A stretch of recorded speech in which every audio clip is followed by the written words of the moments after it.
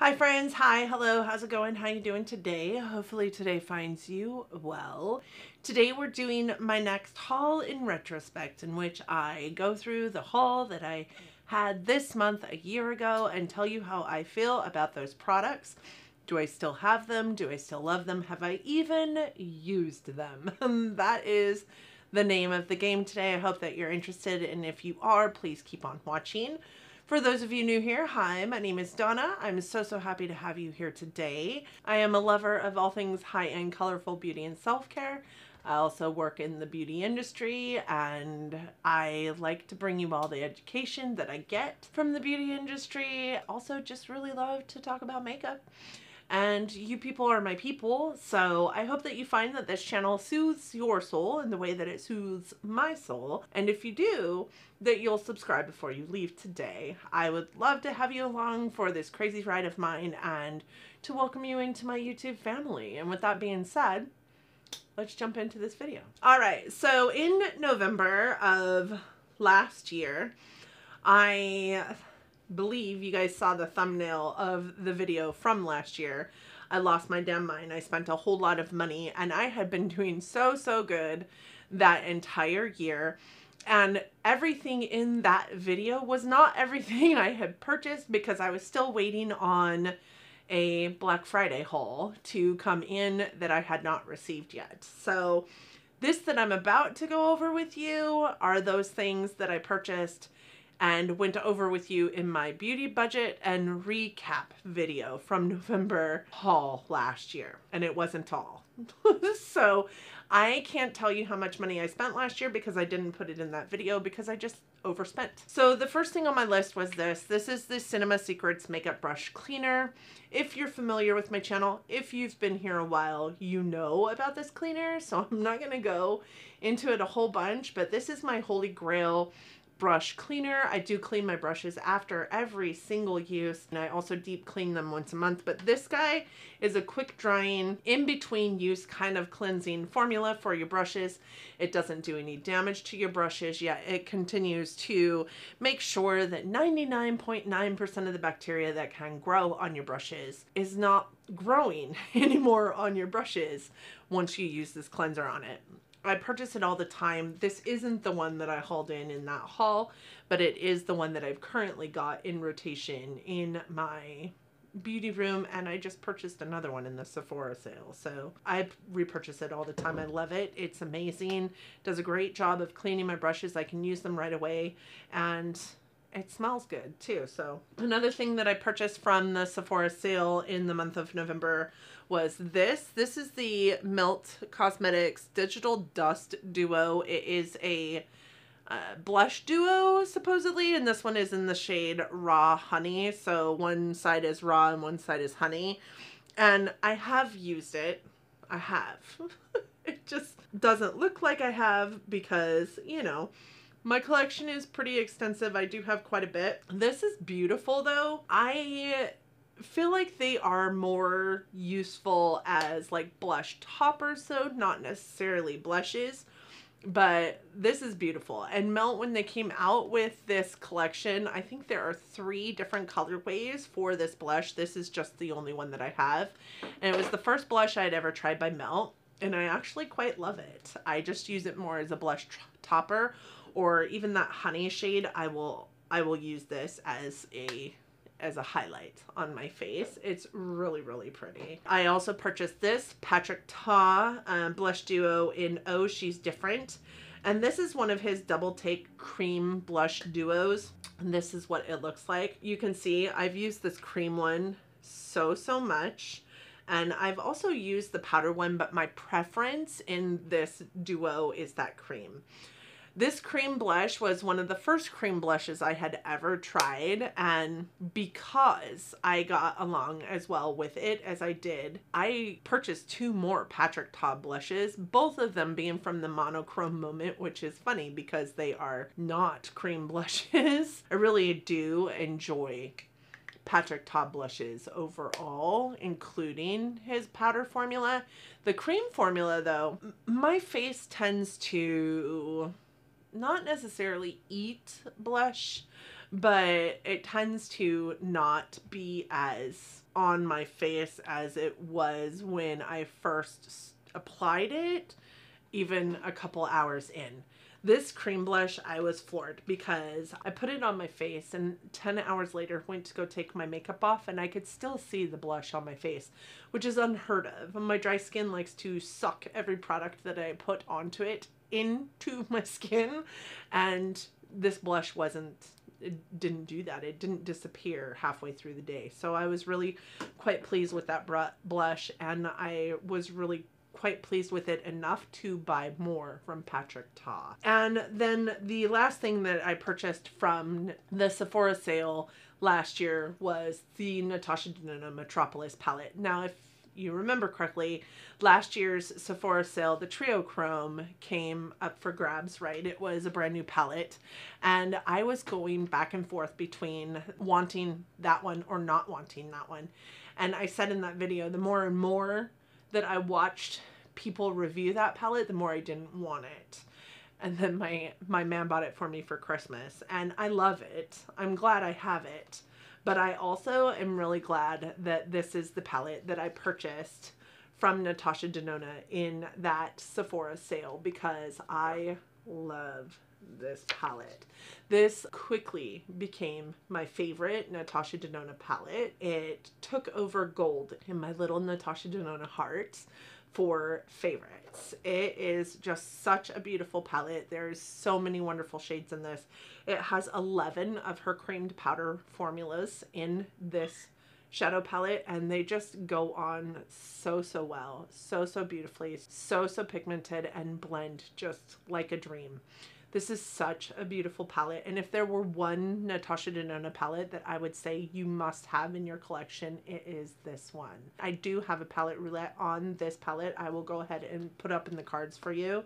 You can get such an array of beautiful eyeshadow looks out of this palette, and this is the one that I would recommend over and over and over again. Then I purchased some stuff from Lunar Beauties. This palette came available again right about that Halloween time, and this was the palette from Lunar Beauty that I felt like I had missed, right? It was my FOMO moment. It is the Moonspell palette. So I also have a palette roulette on this palette that I will go ahead and stick up in the cards for you guys, but this is also just such a beautiful palette, not only in the presentation, so it looks kind of like a spell book, but also in, I mean, look at that. That is just so pretty. But also in the presentation of the shadows.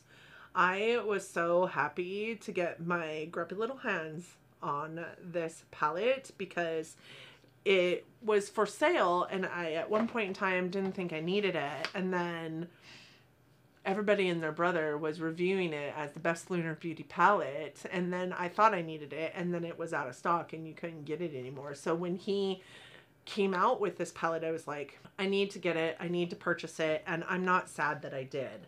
Now he has the Moonspell 2 palette out, and you know, I just don't know that I need it. My FOMO heart gets a little twisted with myself every time I say those words out loud. But there's that. I also purchased a lip gloss by him in Celine. I don't know if you guys know much about the Lunar Beauty lip gloss formula, but if you don't, this is by far the best lip gloss formula on the market, hands down. It's not sticky, it's not balmy, it's not waxy, your hair doesn't stick to it. It is gorgeous, so gorgeous, and smells like cake. It is so good, so good. And I have like 3 of his lip glosses now, and 2, I think, liquid lipsticks, and I love this. This is a beautiful shade. Let me put it on real quick for you. It is just gorgeous. It is a gorgeous shade. It smells like cake batter. Kind of tastes like cake batter if you think about it real hard. I think it's because your smell sensory takes over and tells you that that's also what you're tasting. But it's amazing. It's amazing. So then I also purchased some stuff from Ulta Beauty. These were one of those items. These are the foundation adjusting drops from the Ulta Beauty brand. These are amazing. I use them all the time. So you have a deepening one and a lightening one. That way I can buy one shade, the shade that fits me in foundation, and then adjust it dependent on the time of year that I am in, right? I find that these are so much more cost effective and also efficient than buying, you know, 4 different shades of foundation and trying to match myself dependent on the time of year. These were only like $8, so I would repurchase them over and over again, hands down. The next thing I had purchased from Ulta is the velour lash adhesive. So I purchased this because I had been wearing lashes an awful lot more than what I'm currently wearing lashes and what I had been wearing lashes before, but also I'm allergic to latex. So I have to have a lash glue that does not have any latex in it. Otherwise my eyeballs swell so big. So I did purchase this. I do think that this works well. I'm just not a super fan of the like eyeliner type applicator. I don't do any better with this than I did with like a brush applicator. So this isn't my favorite application method, but this is a really great lash glue, especially for those of you out there that have a latex allergy or a latex sensitivity. This would be a perfect lash glue for you. I do find that it works. I also purchased this. This is the Juvia's Place. I think they're called color sticks. And this one is in the shade Guinea. So when I purchased this, I actually purchased it as a like contour shade. But even in that video, when I pulled it out, I'm like, I think this is a little bit warmer than I wanted it to be. I thought it was a little more gray tone. This is not the shade that I use for contour. I definitely use a grayer tone contour more for shadows than for bronzing. However, I do use this for bronzing and I do love it for bronzing. It is such a beautiful shade and such a beautiful formula for a cream bronzer. And I think that a lot of that comes from the fact that it was formulated as a foundation, not as a cream bronzer. So it just goes on to your skin in a way that makes it look like it's actually skin, not, you know, a layer on top of your skin. It's beautiful. I even bought a secondary shade for my darker months for bronzing. So I love it. I can't find a proper contour shade. This one is in the shade Guinea. I think the other one that I have is in the shade, I can't remember what shade it's in. I can't find a proper bronzing or contour shade, but I do love those for bronzing.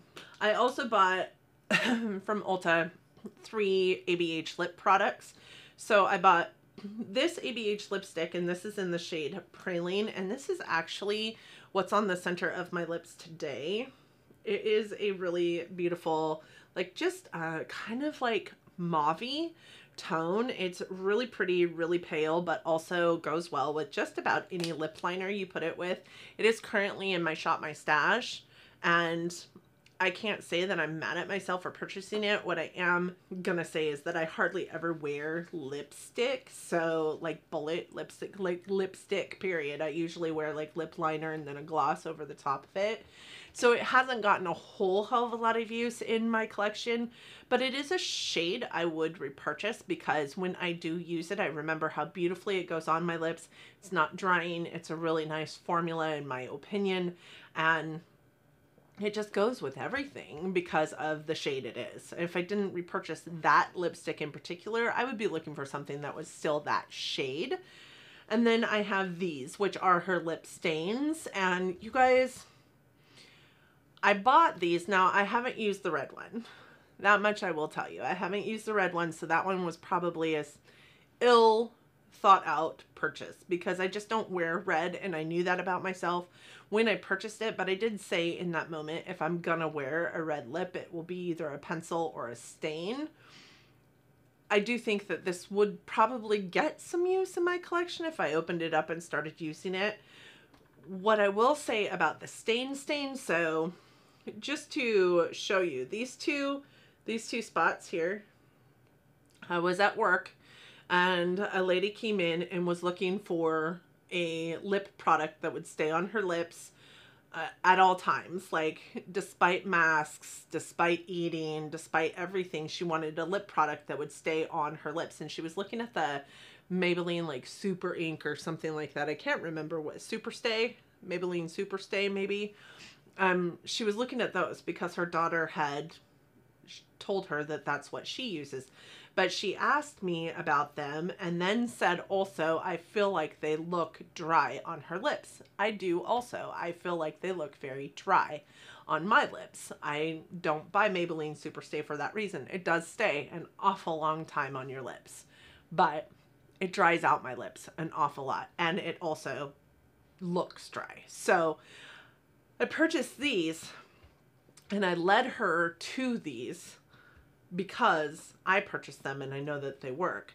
These two swatches here are from me swatching the shades and showing her how to use them on my hand 3 days ago. Three days ago. I have washed my hand easily 27 times in 3 days, and they're still there. Like, those stains are so long lasting. They're so crazy long lasting. So I love them. I will continue to purchase them.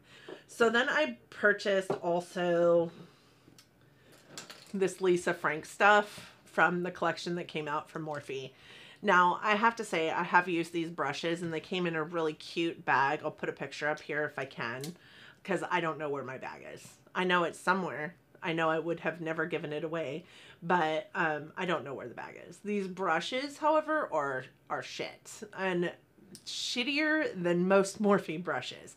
I have a lot of Morphe brushes in my collection, and I have said over and over again, like, Morphe brushes are not my favorite brushes, but in a pinch, they work, and they're super cheap. So, like, as far as the price point goes, if you had to buy a Morphe brush and then replace it like 6 months later, it would be fine because they're like $6 to $10, something like that. They're not a big deal. These are even shittier than most other Morphe brushes. I would say these are the bottom of the barrel. Oops, we effed up somewhere. Brushes. These are bad. These are bad brushes.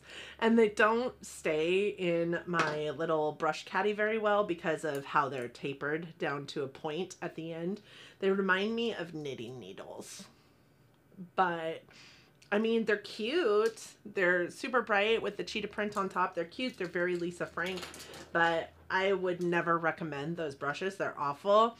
This palette I bought for the sheer nostalgia of it. Like, I remember having a Trapper Keeper that had this guy on it. And I think I did buy some Lisa Frank nail stickers that you guys saw not that long ago in a haul. Pure for the nostalgia of it. Lisa Frank was the shit when I was a kid. And I had moments where I was like, oh, I remember.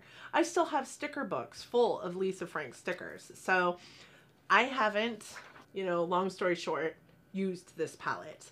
And I haven't used this palette because I didn't buy it to use. I bought it for the nostalgia piece. I probably will use it, but I haven't yet. I also hauled this in that month, but this was a gratis item that I had received from my Benefit Arch expert.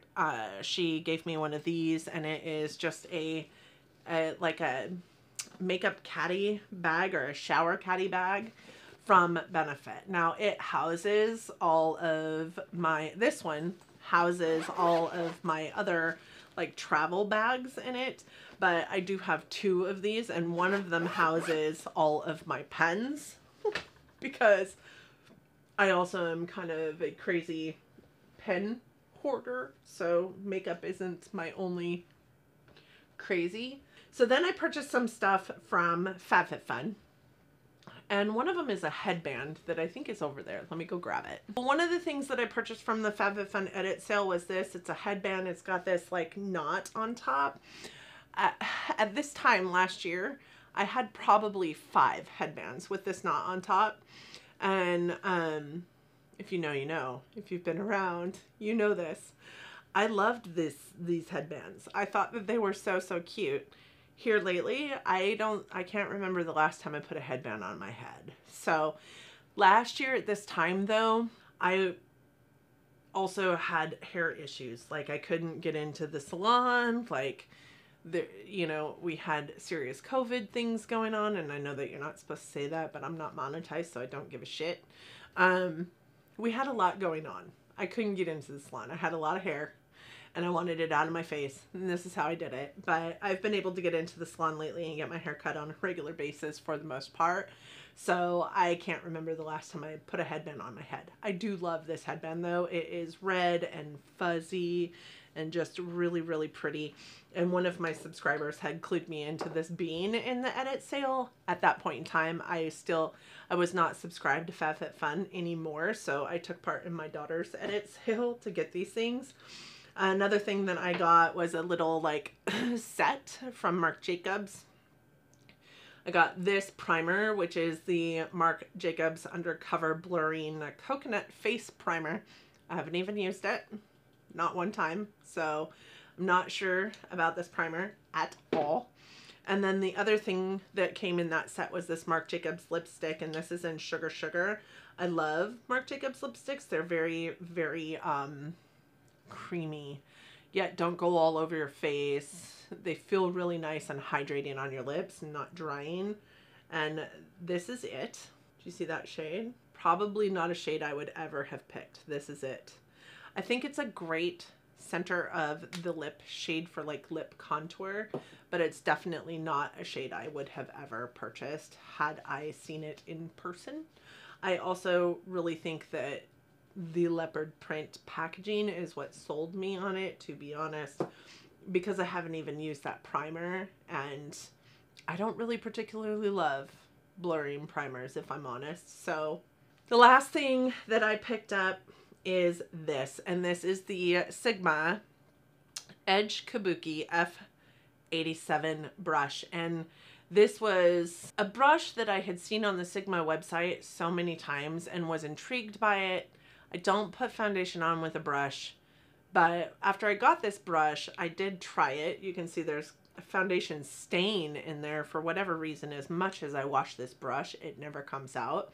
I think once Sigma brushes are no longer, or are not on sale at Sigma, they maybe are poop. And the reason why I say that is because this is not the only Sigma brush that I bought in a FabFitFun sale, and this brush is not good. Like, it sheds all the time. I love this brush. The shape of it is really nice for getting like your foundation into the corners of your face, like the little crevices of your face. The foundation goes on so well with this brush. It really does.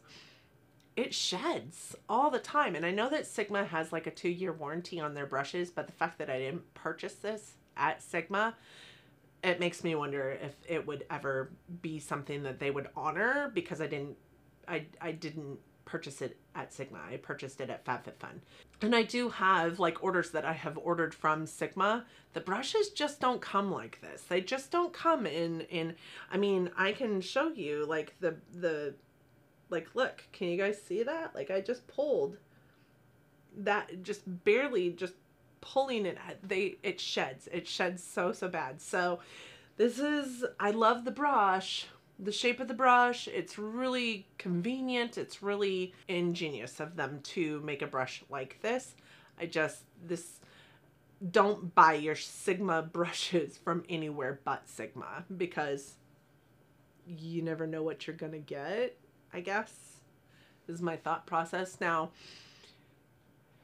I have purchased other brushes from FabFitFun that are Sigma brushes, and they all kind of are in this place. I think they're like, these are the "oh shit, we effed up" brushes from Morphe, but Morphe is selling them. I think these brushes that you can get at FabFitFun are the "oh shit, we effed up" Sigma brushes. But Sigma won't sell them because they know that they're not great quality. Yeah, that's what I think. That's what I think. Because I love the brush. I just don't love the brush. So with that said, that is my haul in retrospect for November of last year. That is everything I pulled into my collection last November. that was in my haul video, and I'm really happy to report that the only thing, the absolute only thing I have not used, I guess there's two things, is this palette, which wasn't purchased to use in the first place, and this red lipstick, which I knew probably wasn't going to see a lot of action in my collection anyways because it's a red, but I'm really happy to report that everything else got used, and there was a lot in this haul. So what did you haul in November of last year? I'd be interested to know if you even remember what you hauled in last year in November, but also if you've used everything that you hauled in November of last year. And if you have used it, what do you love? What do you not love? What do you wish you had not purchased? I would be interested to hear those things. Thank you guys so much for joining me today. I do hope that your 2021 is treating you all kindly. I hope that you and yours are healthy, you're safe, you're well. I hope that you all are loving each other, but loving each other from afar. And until next time, bye friends.